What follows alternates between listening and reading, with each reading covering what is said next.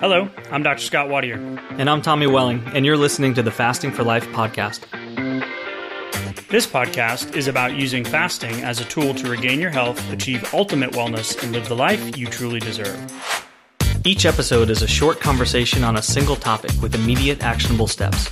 We cover everything from fat loss and health and wellness to the science of lifestyle design. We started Fasting for Life because of how fasting has transformed our lives, and we hope to share the tools that we have learned along the way.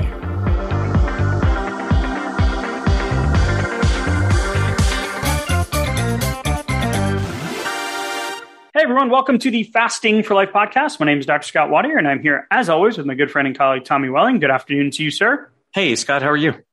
Doing great, my friend. Going to be a good conversation today.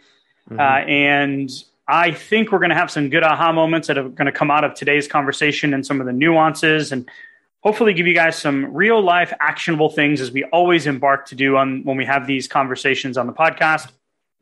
So shout out to all of you listeners that have been with us on this journey for a while. If you guys are new to the podcast, you can go back and listen to the first few episodes and learn more about who we are and our journey and why it is that we're in the 90s now in terms of amount of episodes that we've put out, and how we continue to find and redefine, how we apply the Fasting for Life lifestyle, how we get fasting and work fasting into our day-to-day lives. And this is really all based around losing the weight, regaining your health, and living that life to your fullest optimum potential, and what that looks like for you as the individual listener. So today's topic is going to hopefully simplify a lot of complex different conversations and potential health-related issues. And we're going to talk about blood pressure and kidneys and heart, cardiovascular risk disease, and all of the different layers in between. And we're also going to talk about why you pee so much when you start fasting and what's actually happening. And Tommy's laughing like, did you just say that? Yeah, TMI. But why you're running to the bathroom and what you should do about it. And is that normal, and what you can expect to see in terms of changes related to blood pressure and blood volume as you start to adopt the fasting lifestyle. Yeah. And I think it was interesting how this conversation kind of came about, because going through the challenges and Q&As and things like that. And one of the most common questions that we get is like, I just started fasting. Is this normal? I'm feeling like a little bit of blood pressure changes. Like you said, I'm having to run to the bathroom a lot. Is that normal? Is that part of the process? And just kind of, there's some issues that can come up, like right at the beginning when you start fasting, and as you kind of make the adjustment, as your insulin rebalances, and just a lot of processes that go along. Yeah, it's really going to start from, okay, what do we see? What do we hear? What are the questions we get? And one of the biggest, benefits to fasting is the fact that it helps get to the underlying cause of things like weight loss resistance, insulin resistance, and things in that light. So never mind does the scale come down, but you also see these health benefits as well. And if you've been on the calorie counting, macro tracking, work out more, eat less, kind of low and slow plan, then you've probably ran into some of these sticking points along the way. You've come to fasting for weight loss in most cases, just like you and I had, Tommy. Mm-hmm. But what are the things that you're going to encounter? And then what are the things that we can expect to see in terms of changes in some of these health metrics? And that's why I kind of, jokingly said, well, you're going to run to the bathroom a lot. So what is happening there in the fact that when you start fasting, you're going to experience this thing called diuresis, which is your body is excreting water through the kidneys, and it's all hormone controlled, just like fat storage or fat burning from, where insulin is that on-off switch. But why is that happening? And then what are those small changes you can expect to see? And then more importantly, how that affects those cardiovascular related issues, kidney related issues, blood pressure related issues, et cetera. Yeah, it's crazy because it all starts with what you just said, that diuresis. And that goes along with those first few pounds that you can lose if you've started any, weight loss plan that's been effective, like right at the beginning, especially if you came off of just really kind of unintentional eating, right? Like poor food choices or, overindulgence and things like that, processed carbohydrates. And if you lost those first few pounds, you may have noticed, depending on how quickly it happened, that you were peeing a lot. And that goes along with the diuresis. And that diuresis is actually caused by insulin levels coming down. So if you've been going throughout your day-to-day life and insulin levels have been high, you've been holding on to more salt and more water. And then when you go into any weight loss plan that's actually effective, but if you start fasting especially, you can see these effects very quickly. Insulin can come down very quickly. You have a quick diuretic effect, and that can be multiple pounds that drop. That can be the water weight. And that's actually some of the glycogen stores that you have leaving the body or being burned, and then the water and salt leaving the body through the kidney, being excreted through the kidney. So one of the things here is that it's okay. So it's like, what do we hear? What are the questions we get? And the bathroom question's one, the water question's one. Why am I so thirsty?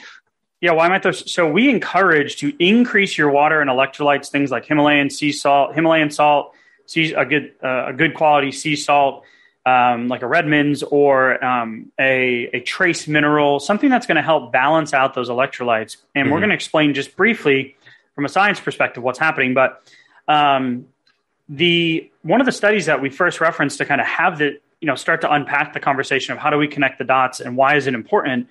This was back in the 1950s, 1953, and the title was Antidiuresis Associated with the Administration of Insulin. So in the study, they started administering insulin to patients, and what they found was that the body would retain, so it would be the opposite of diuresis, diuretic, which is the flushing, right? The opposite happened. When insulin levels raised, what was the mechanism? Well, there's a hormone that controls the reabsorption of sodium, which then comes with the water portion, right? That pulls the water back into the body. Yeah. And that's aldosterone. So that is a hormone that is created by your adrenal glands, which we'll get back to here in a minute. So when you start fasting, Tommy, the insulin crashes, right? Because you're not having 3 meals a day plus snacks, plus flavored waters, plus, sodas, juices, all the stuff, plus the half-eaten Applegate maple turkey sausage off your child's plate as you're cleaning up everything. The third meal that you've made them that they haven't eaten that day. I know it's just us. No other kids do that, but no.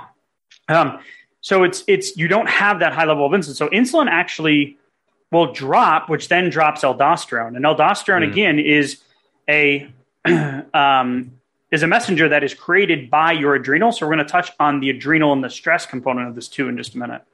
Yeah, because it's all interrelated, and that's why we started off by saying, we're going to hopefully land the plane and simplify a few, overarching kind of themes. And there's a lot of arrows pointing in a lot of different directions when you look at any, schematics on this stuff, like in a physiology textbook.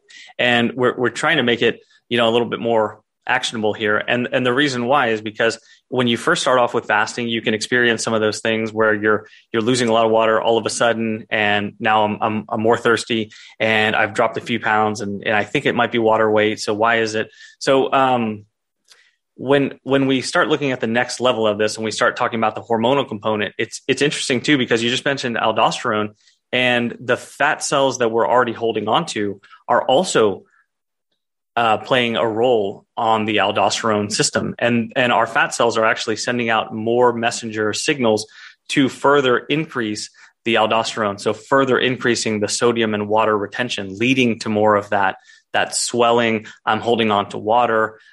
My blood pressure is raised because of it. And so the fat cells that we're already holding on to are making that problem worse, right? Yeah. So how can we get the weight off, quickly and effectively and safely as well, not to have the rebound or the regain as a lot of us have dealt with over the years, or people that are coming to fasting, intermittent fasting type of lifestyle. Sure. You mentioned something there about blood pressure that was really interesting to me, because what we're finding is that salt has been demonized, right? So when we talk about increasing your salt intake using Himalayan salt, trace minerals, or electrolytes, you're really wanting to balance that negative effect of aldosterone on the kidney, which is long term can have high long term chronic blood pressure, can lead to oxidative stress, damage to the DNA. Mm-hmm. It can affect congestive heart failure. You can have flutters and fibrillations and fibrosis of the heart and the different ventricles. You can have cardiovascular disease or cerebrovascular diseases or strokes. You can have plaquing in the arteries. So having that long-term high blood pressure is something that, the reduction of sodium has been one of the core competencies or core things that's recommended to counteract your rising blood pressure. And if you look at the different medications that are out there, and this is not medical advice, so don't go to your doctor and say, hey, listen to this podcast and they said to, stop taking my blood pressure medication because it's not fixing the problem. My encouragement is to, think through this and then have the conversation. Am I addressing the underlying issue? So there's two things here to help regulate aldosterone. If the goal is to decrease, the fat, which is sending the signals, putting more stress on the adrenals, which is causing the adrenals to stimulate more aldosterone, which is then telling the kidneys to retain water and increase the swelling and the blood volume that you have on your body, the water weight in general. And then it has all those effects on all of those different organ tissues, heart, brain, kidneys, blood vessels that we just talked about. Right. How do you counteract that? Well, it's contrary to the standard status quo, watch your sodium intake. And what I mean by that is too little sodium, not too much, is the stressor that causes the adrenals to produce more of the hormone that causes your body to retain water. Correct. Yeah. Which then allows more glycogen storage, which then allows all of that swelling and stuff we talked about. Yeah. So that's number one. And number two is the ways to decrease this would be to manage your insulin levels. And the studies show that insulin acts directly on the adrenal gland, bumping up the production of those adrenal steroids, which is the aldosterone. So you've got like a trifecta of issues here. And this is where fasting comes into play, truly. Yeah, because when insulin levels rise to the level of an overweight to an obese person, not necessarily somebody who's a diabetic person, when insulin levels rise to those levels, we have a 50% reduction in salt and water clearance through the kidney. That means that you're clearing out that stuff in it takes you twice as long to clear out the same amount of water and sodium. So that leads to overall water retention, much, much bigger swings in things that you could actually see on a day-to-day basis, like the swelling in different parts of the body and things like that. And, the aldosterone issue itself is just being perpetuated by the adipose tissue. So like you said, work on getting the fat off and bringing the insulin level down. And then you can have a really powerful effect on all of these issues in a very short order of time.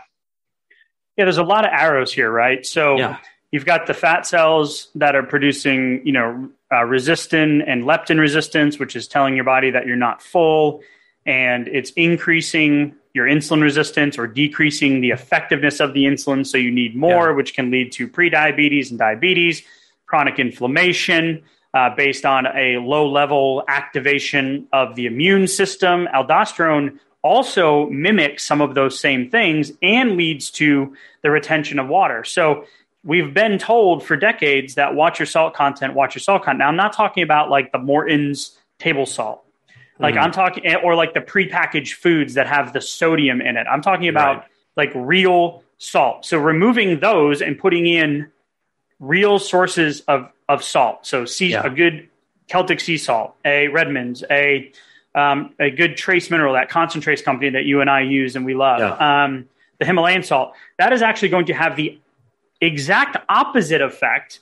And this is why when we see these results inside of our challenges and our coaching and whatnot, when we're doing the one-on-one, is that people will be like, hey, I'm feeling kind of weird. Like I got a little fuzzy. I'm kind of not lightheaded, but I'm just kind of like, I feel a little fatigued and like, okay, well, are you taking blood pressure medication? Yeah, a little off, right? Yeah. Well, you're feeling these transitions. And I remember my dad who was here visiting and he was like 40 pounds down off of like 10 meds.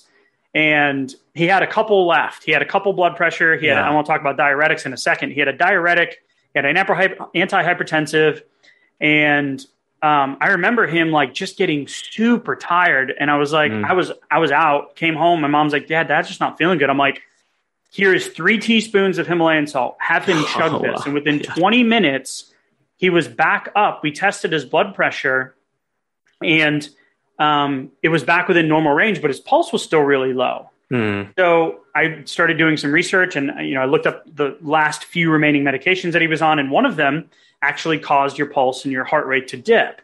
So he called his doctor. Doctor took him off 2 medications just based off of his most recent changes in the quick weight loss. And he's never gone back on them because he maintains the fasting lifestyle. He's able to keep the blood volume balanced by using good sources of salt and sodium. And the fasting window is keeping the insulin down, which is keeping the stress off of the adrenals, which is producing the aldosterone, which is pretty much the crux of the problem compared to the medical system, which is here's a medication to lower it. And your body says, well, no, I want it to be high for a reason. So it keeps pushing against it. Right. It's crazy. And, even that one thing, the watch your salt intake, the problem there that you alluded to was that the aldosterone levels actually come up as our sodium intake goes down. But the reason it does that is because it's a protective mechanism within the body so that it can hold on to what little salt is coming into the system, because our body has to have salt in order to create the right osmotic balance between our cells. So we have to have that salt so we can hold on to the water that we need to stay hydrated. So when we lower our sodium intake, the body starts waving red flags all around. Yeah, and it's interesting because a lot of the common practices out there, using diuretics or angiotensin 2 receptor blockers or calcium channel blockers or ACE inhibitors or beta blockers or renin blockers or alpha blockers or alpha beta blockers or the vasodilators. But there is one called aldosterone antagonist. It's the opposite of aldosterone. It's literally trying to tell your body, let this fluid go so I can lower the blood pressure and take the stress off of the arteries, the kidneys, the brain, blood vessels, and all of the heart structures. So it's that chronic stressor, right, long term. And that's what I love about fasting, because even within just a week, you can see, 10, 20-point drops in blood pressure. And it's not that your blood sugar is dropping. If let's say you're a pre-diabetic or you think you have some insulin resistance or your blood sugar numbers are elevated, or maybe you are diabetic and you're on insulin, in most situations, unless there's a rare tumor in the pancreas, an insulinoma, then the danger, air quotes danger, as this is an audio medium, of your blood sugar going too low is extremely rare. It's darn near impossible. So it's not that your blood sugar is dropping.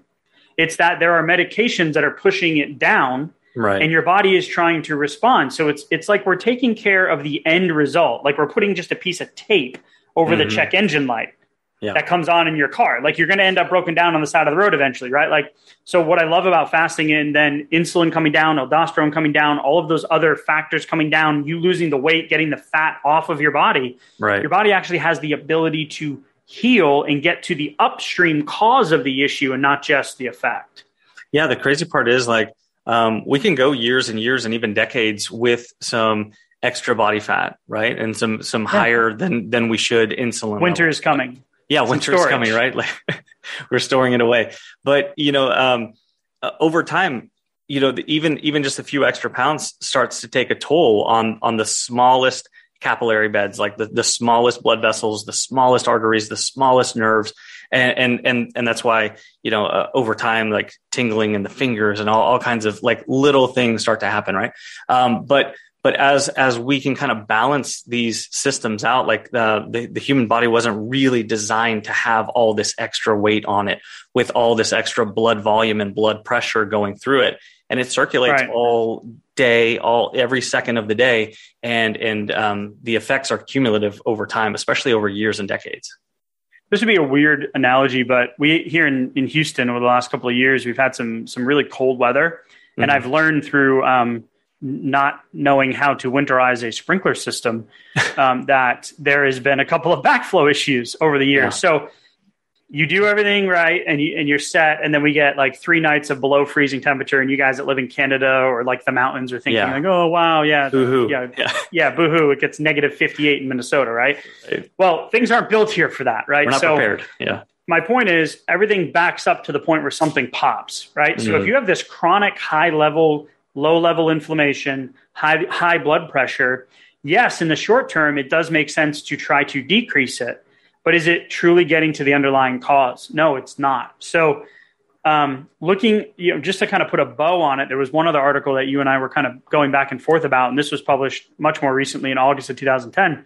And it's salt, aldosterone, and insulin resistance impact on the cardiovascular system. So a lot of those connections, and this was in people that were obese, air quotes, healthy, obese young men and women. And then there were also the categories that looked at the groups of people that had cardiovascular disease, kidney disease, type 2 diabetes, high blood pressure, et cetera. And we know that through all of the connections, the simplest answer is right in front of us. And that is sticking with a consistent fasting schedule, and you don't need all of the other stuff. Yeah, it's amazing how far fasting will take you. Like a little bit of fasting goes a long way.